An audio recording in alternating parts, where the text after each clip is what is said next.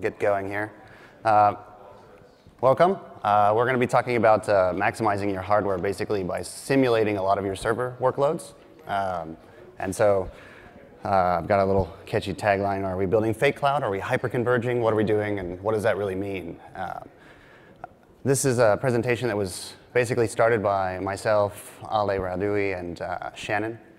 Unfortunately, my counterparts aren't able to come on stage, but shout out to those guys. But anyways, who am I, right? I describe myself as being someone who loves being challenged to create the impossible and productize it. These are some high-level things that cover who I am, but my name is Kevin Carter. I work for the Rackspace Private Cloud, and I've been with the organization for going on roughly 6 years now. For the last year and a half, I was working with the group formerly known as the OSIC, and my counterparts were Ale, who is an Intel engineer, a brilliant guy, worked on the server simulator part of that, making it so that we could deploy medium, large-scale clouds without a ton of hardware commitment. And Shannon, he doesn't like public speaking, but he's a brilliant engineer that I've had the pleasure of working with. And so I don't know, I don't see him in the crowd, but anyways. Quick show of hands, right? Not too many people. I imagine most people are still sleeping, but you know, how many people have been testing OpenStack with DevStack for a little while now? Yeah? Like, sure, everybody? Maybe? Yeah? Yeah? Yeah.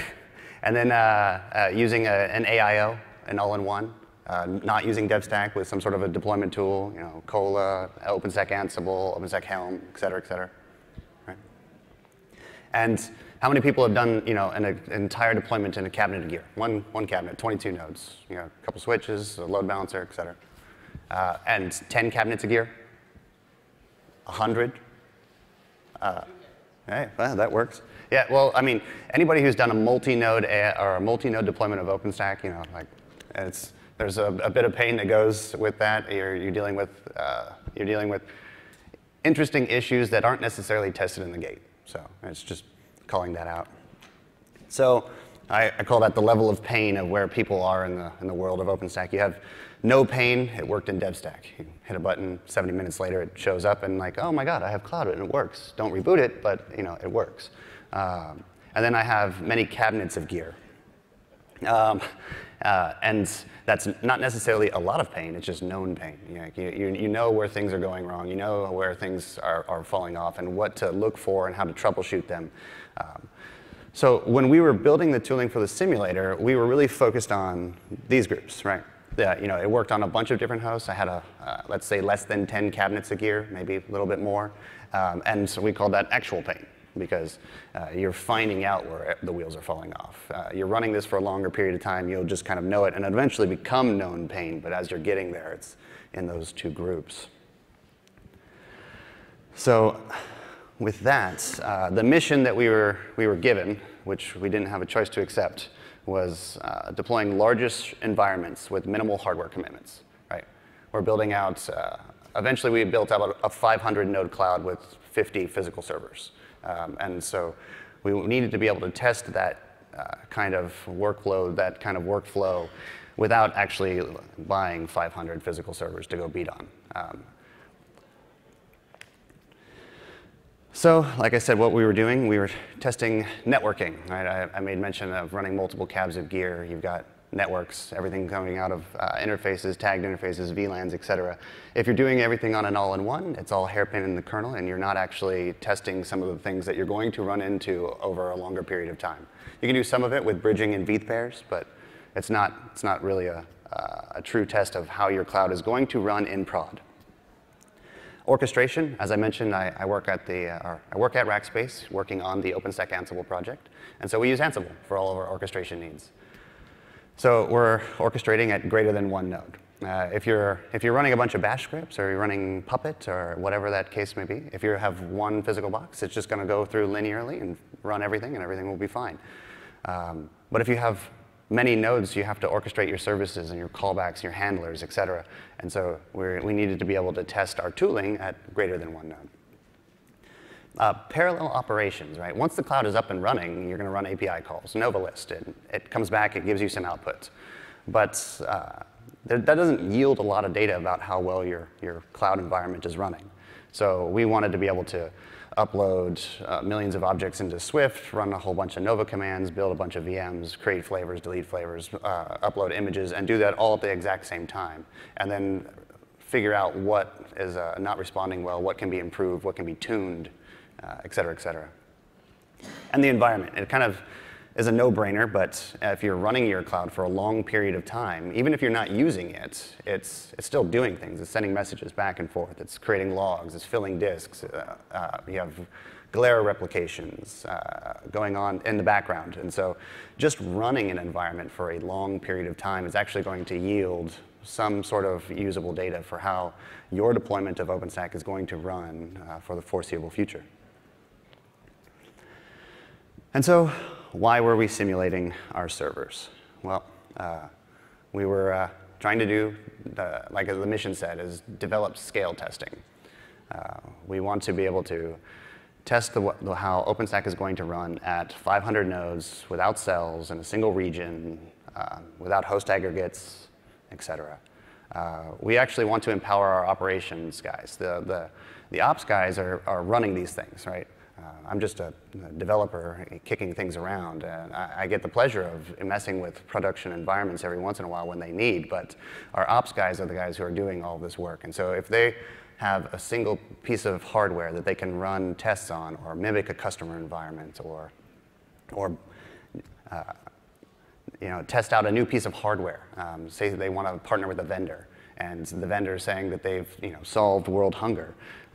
Is that true? Can I validate that without actually spending $10 million in CapEx and to validate it? So network stress testing, I've kind of beat on this a few times, but networking. It's if you can't get networking to behave in your environment, you're going to have a really bad time. And so that was something that we really focused on with our tooling. And developers like myself, my IRC handle is cloudnull because I enjoy breaking things. So if I want to be able to test and validate what I'm doing before I actually sell this to my organization and say, yes, you should use this thing. If I want to be able to validate my testing, and so using a simulated environment, even if it's just a single piece of hardware, gives you the ability to say that, yes, I've run the code, I've executed it on multiple hosts, it does take on all of my compute hosts or whatever the case may be, and it isn't causing major downtime over a 2-week period. So it gives you some really good, amazing test feedback without, again, having to dive too deeply. What this is not, right? So just to call out real quickly, the simulating server effort is not a new production deployment model, right? So this is something for tests, it's for development, it's for operational tooling, it's for capability testing, it's for vetting hardware, vetting vendors, et cetera. It is not a new deployment capability or how you should run clouds in production. This is also not a new deployment project. We're not competing with TripleO. We don't want to compete with any of those other projects out there. We're simply taking off-the-shelf things and building an environment that looks, smells, feels like production. So the core technologies of the server simulator is Ubuntu 14.04 and 16.04. In OpenStack Ansible, we now have CentOS 7 and SUSE is coming, which has been targeted on the Leap 42. I think we have a few tumbleweed repos in there right now to make things work. But anyways, all of this testing was on 14.04 and 16.04. We use Cobbler. It's off the shelf. It's been around forever and a day. libvirt, KVM, and Ansible, right? So it's pretty stock standard. Most of this is powered by some dirty bash scripts. But the way it all comes together is these are the core technologies. And this wouldn't be a presentation of mine if I didn't show you an ASCII diagram of things, which is the host showing Ethernet devices. Everything is on a bridge. I've got HA proxy, libvirt, cobbler, and about 14 VMs running. So we're building out an HA cluster with our infra nodes. That's hosting all of our APIs, MariaDB with Galera, RabbitMQ in a multi-master setup. All of the schedulers are there. We have a deploy node where everything is orchestrated out of the single deploy node, which happens to be a VM. with 2 compute nodes. That gives us the base capability of doing live migration between our 2 nodes. Like, does this live migration technique work? Swift, 3 nodes there, which actually has got about 5 drives each, and then we have a replication schema for 3 objects or 3 replicas per object, and so we're actually testing a production-like Swift environment with a replication network, et cetera. Cinder, we have 2 nodes there. Both of them will come up by default using Cinder with logical volumes, but we also tested Ceph and a few other backends too. And then a log node. Right? Throughout all of this stuff, all of these things are generating logs, and so we're actually sending all of our logs over using our syslog, and they're aggregated there. And then we have there's some external tools you can use, Elasticsearch, Logstash, Kibana, to visualize those logs, but they're all being collected on an actual logging node, and which is creating load, is creating network latency in the environment, and gives you a more prod-like experience. So where do we go from here, right? We've got a single multi-node AIO. We've got roughly 12 physical servers. If I were to kick one of these for you and give you SSH access to it, if you were just to poke around, it would look, smell, feel like real servers. There's nothing in there that would give you the impression that this is not a production rack of gear that I'm running all of this on. So within the OSIC group, we decided that we were going to multi-node our multi-node AIO. And that is we took 50 servers that were all kicked with Ironic and then did the exact same thing. So we had 50 servers all kicked with Ironic. The Ironic deployment that we used for that was out of the OSIC cloud, and it was all on a single flat network. But like I was saying, we're trying to test real production-like environments. And so we created a VXLAN mesh across all of those nodes that gave us 10 tagged VXLAN interfaces. And then we plugged all of that into our VMs and bridges, et cetera. So every host effectively becomes a switch. We're not running anything on the host except for virtual machines. And we're deploying everything into virtual machines to build our large-scale clouds. So this is the simulator work. This is Ale primarily worked on the simulator. But in the end, what we did was we were testing system management of greater than or equal to 500 compute nodes. So we had a 3-node control plane, Swift, Cinder. We also had Ceph in the background, and a few other services all running all at the same time. And it was for targeting 500 compute nodes. This is also using, like I said, KVM with nested virtualization in it. And so we're getting the same instructions in our virtualized compute nodes as we are on our physical ones. We're testing all of our technology stack, right? Like I mentioned before, it's Cobbler, Ansible, libvirt, et cetera. And so we needed to be able to vet our current technology stack. Is this going to work? Does it actually scale? We know it. We've run production deployments with this, but like where do the wheels fall off, and how do we make this better for the community? With OpenStack at 500 nodes, you have a ton of messaging going on. Like you've got RabbitMQ just getting beat by your compute nodes over and over and over and over again. And so we ended up needing to do a ton of tuning to make our RabbitMQ clusters work in a way that they weren't going to continually fall over. And then proper failure scenarios, right? So we actually wanted to be able to create an environment where we could introduce human error, network latency, problems with hardware problems, a whole bunch of other things. And so this is how we went about going. The simulator architecture, I'll let you stare at that for a few minutes there, but it's black square boxes with other rectangles and dotted lines. But it's the same exact thing as my ASCII diagram from before. It's NICs to VLANs, but in our case, for our test, it was VXLANs. Going over a single physical network to virtual machines, and simulated on up to 50 hosts is what we did this on. So as I mentioned just a second ago, we built out a single deployer, 3 controllers, 3 Ceph, 2 Swift, 2 networking, 1 logging, and 50 total simulators running 10 VMs each, which were all compute nodes. We basically the hardest part of getting all of that to work was getting the VXLAN mesh up and running. And so what we did for that, actually, is in OpenStack, we have metadata. And as you're provisioning your nodes in Ironic, you're putting a public key on everything. And so we used your public key to generate some magic numbers, which then become your VXLAN group. And then, so an individual user would have 10 isolated VXLAN networks. And then we could keep giving out our environments to other people. We had 250 nodes in Ironic total. We used 50, and then there were other groups using some allotment of nodes in that. And we didn't want our traffic to be impeding on what they were doing. Now, we still, in Ironic, had only a single flat network, which is what our entry points were, but all of the tests that we did were over VXLAN.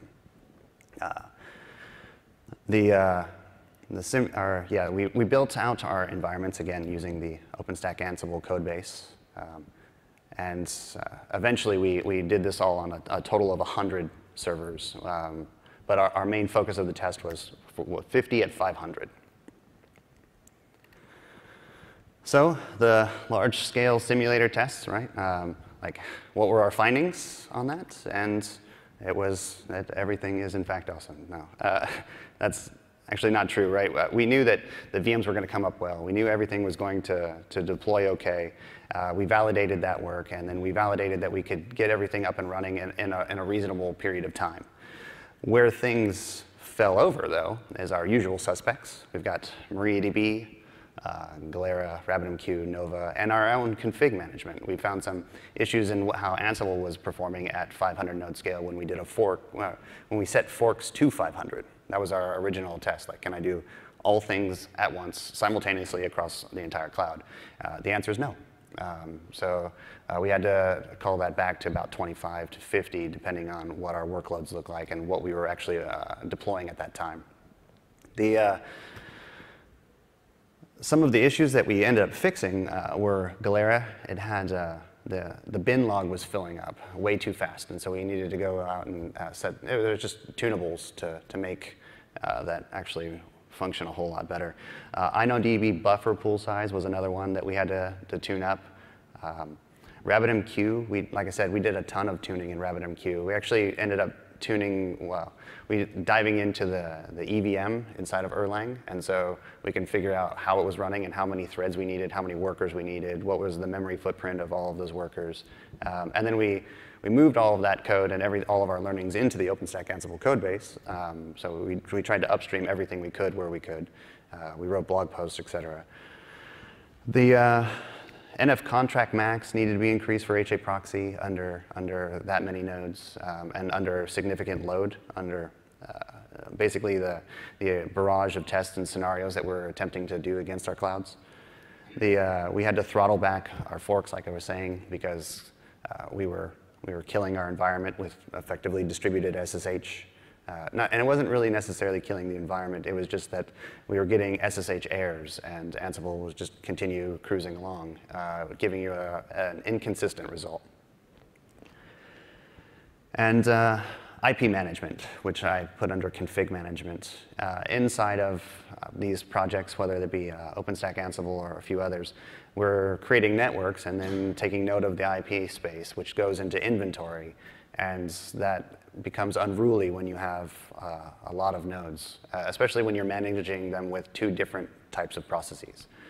We were kicking the VMs, and then after we would kick the VMs, we would run our OpenStack Ansible deployment. And we didn't want things to overlap or kill or run into different problems, and so we were allocating different subnets across the cloud for these things. But it was a little bit unruly, so we could do with some improvement in overall IP management.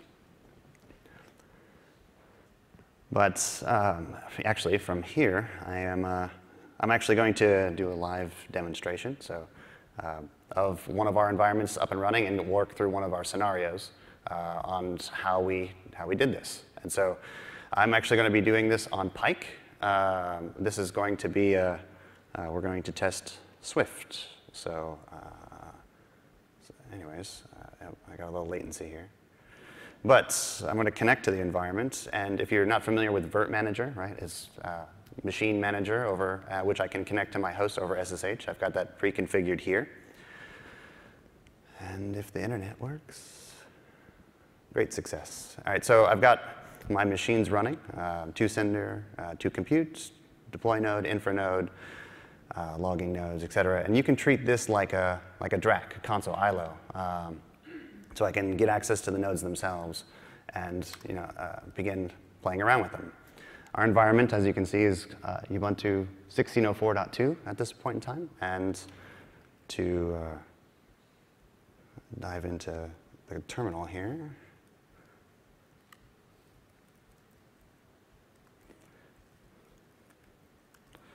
So I've got my environment up and running, and this is my hardware. You just see a ton of vert going on. I've got Swift 1 that I'm going to jump in and beat on, and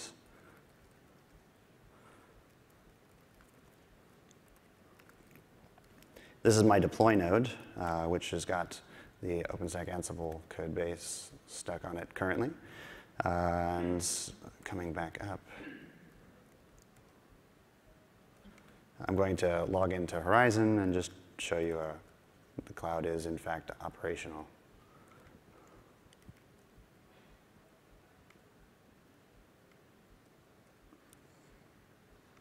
Oh, dead air. Sorry.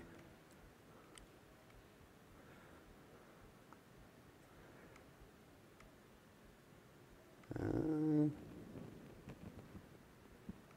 we are.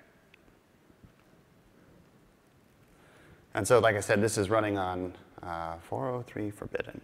This is running on Pike, and so I may have upset the gods of live demonstrations.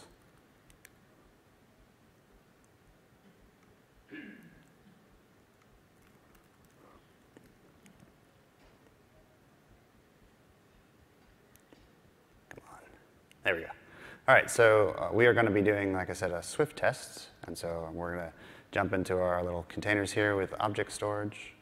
LastPass can go away. Right now I have no containers. I've got basically an idle cloud. Like I was saying before, you're not getting a whole lot of data if you just run one thing, or if you just, and clouds are amazingly easy to keep online if you don't use them. And so we are going to come over here, and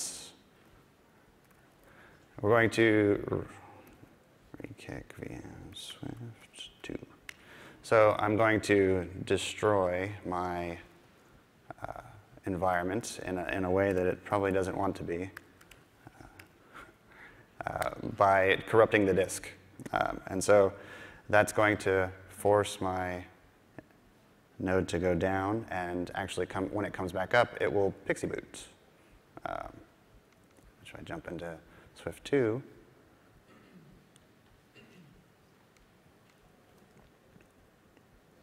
And of course,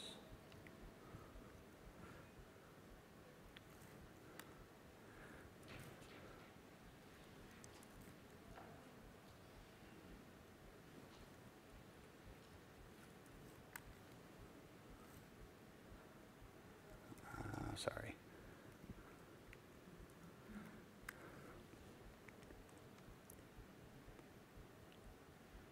It would seem I've made an error. But, and then we'll go ahead and show you Swift is in fact working.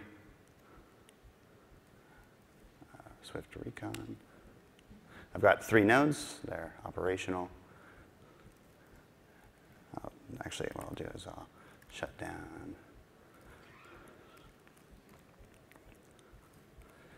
And I can actually come back over to my Swift host.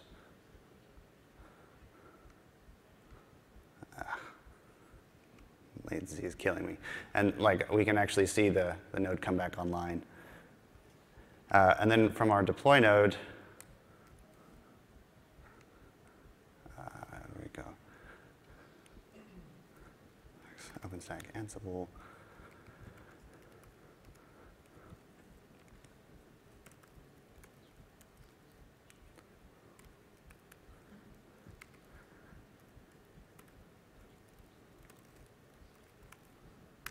We can begin the process of rebuilding our little environment here using our OpenStack Ansible playbooks, which is going to take just a second to come back on 100% online.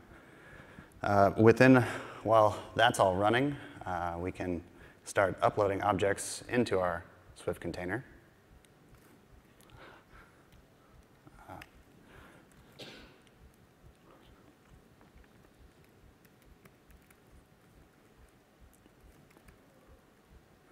And so we're going to start just creating a log stream that's continually uploading all of the logs from one of our various Swift nodes into our environment. If I refresh this with a bit of luck, we should have yes, our test container is there.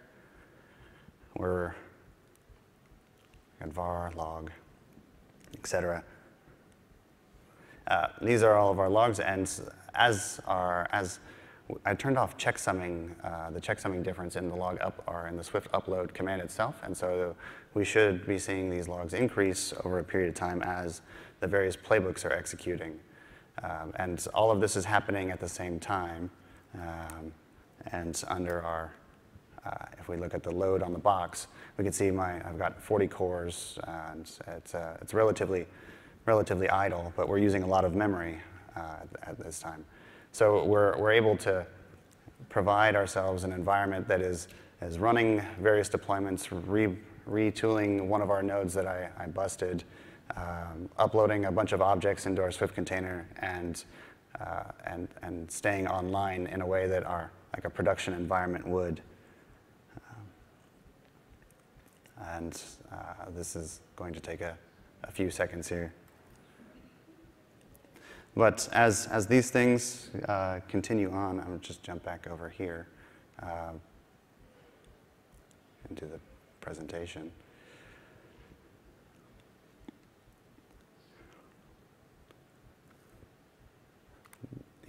So to answer the original question, like, are we building a fake cloud? Are we hyper-converging our testing? What are we doing? Are we building our ops tools? Well, we're doing all of the above. We're doing both.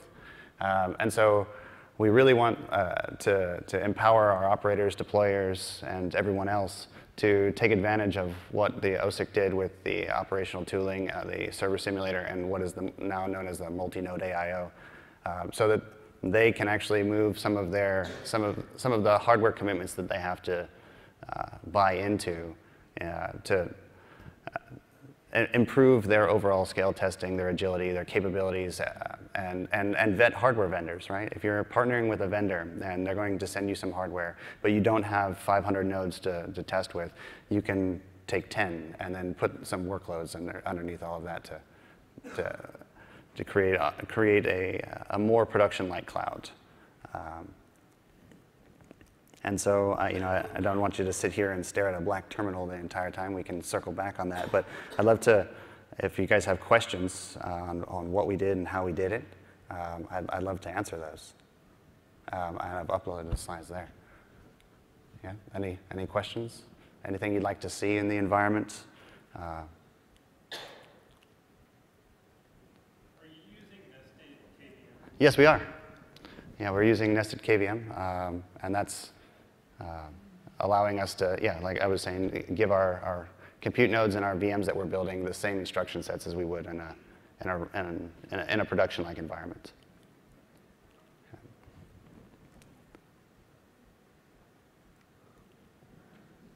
Yeah, by all means. Yeah, sure. So 2 questions. One question about the hardware configuration of the nodes. Yeah. How it looks, especially storage. And the second one, what was the tool used to put the workload on your test environment? So we built out all of our test scenarios using Ansible. There are various different Ansible playbooks, and they're currently in the OSIC GitHub under I believe it's under the QE section.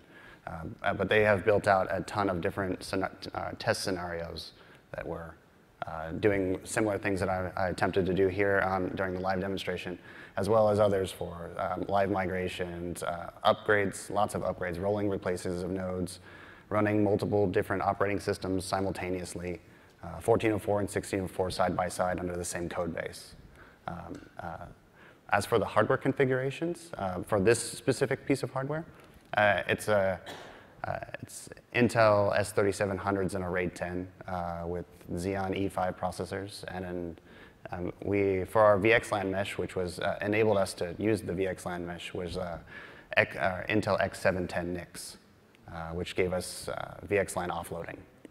Without that, actually, it's really, that's kind of a good point to make. With the VXLAN, if you don't have VXLAN offloading, you're actually going to have a very poor performance time. Right? It comes down to a single channel and a gigabit per second per node. So you can have a 100 gigabit network on the backside, but if you don't have a card that can handle or give you proper VXLAN offloading, you're going to run into terrible, awful slowdowns. And you won't necessarily know why because you've invested in hardware. It's just it doesn't have the instruction sets to deal with it. But the Mellanox ConnectX Pros, I think 3+, as well as the Intel X710 have those. There's a few other cards out there. Those are the only ones I'm familiar with. But our hardware is Intel X710. Okay, and the storage was on SSDs? They were on SSDs, yes. Okay. Yeah. For our Ceph testing, they had 2 SSDs for root, 2 for journal, and then a RAID 10 of 1500K SAS drives. Okay. Oh, not RAID 10, but yeah, a bunch of drives. Yeah. Cool. Thank you. Yeah, of course, of course. Any other questions? Yeah, Yes, yes. cells for breaking out data? No, we did not. We played with cells. We really wanted to use cells, but the end result was that we didn't find that we needed it. Yeah. Yeah. We used regions, though. Once we got over 500, we decided to create multiple regions. They could be, a lot of people describe regions as, Chicago, Dallas, Virginia, but we were doing rack 1, or row 1, row 2, row 3, and then using a single keystone overarching everything so that it was a unified identity. We would have liked to use federation, but we ran into some usability problems with it. Yeah. It'll get there. It's getting there, actually. It's coming along a very long way. But yeah, cells, no, we didn't. And cells v2 is not necessarily 100% supported across the board.